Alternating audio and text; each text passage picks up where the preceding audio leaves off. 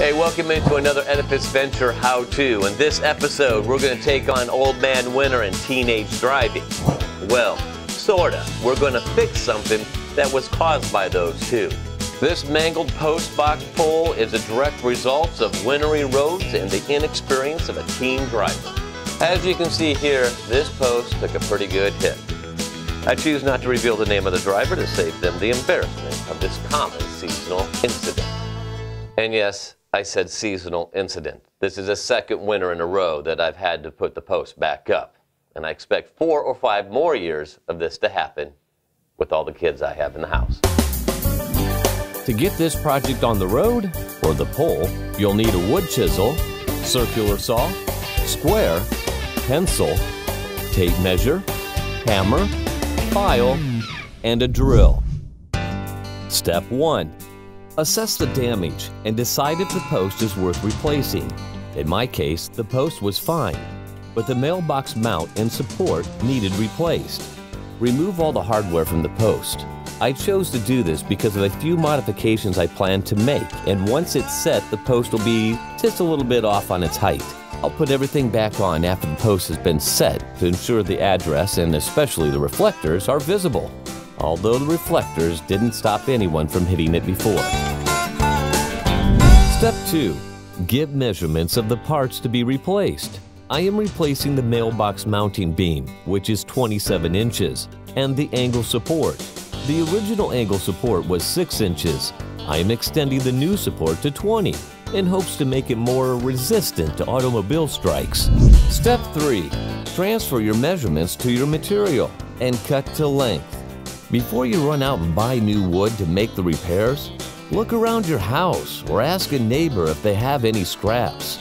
The 4x4 pieces I'm using were leftover end cuts from my deck project, keeping this project within my desired budget of $0. To add a little design to the mailbox mounting beam, I measured and marked a line 1 inch from the end all the way around. Then I used my skill saw to make a 45-degree angled cut, leaving a nice finished beveled edge. Cutting the angle support was less difficult.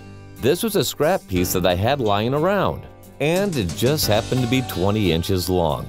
Hey, sometimes you get lucky like that and you find a scrap that is exactly what you need. The only thing I had to do here was mark a 45-degree angle on each end and cut. Too easy. Step 4. First, I removed the old broken mailbox beam from the post. It's a small but important detail. You'll need to make several cuts to depth into the mailbox support beam in order to connect the post. Make a line 4 inches from the end. Then lay your post on top of the mailbox beam, making sure all edges are lined up. Trace the cutout portion of the post notch to the beam. To set the proper depth of the blade, adjust the blade so that the teeth set on top the bottom of the post notch, and the saw base plate is flush with the side. Then tighten the depth adjustment knob. Place the beam so that the traced outline of the post notch looks like the letter U. Make a cut on the left and right side of the U. Keep cutting the beam at 1/8 inch intervals until you have nothing left but thinly sliced wood pieces. Once complete, knock the slices out with a hammer. Clean out the leftover larger chunks of wood with a chisel. Then use a file to smooth completely for a better fit. Step 5. Put it all back together. Set the mailbox support beam notch into the post notch and attach them together with deck screws.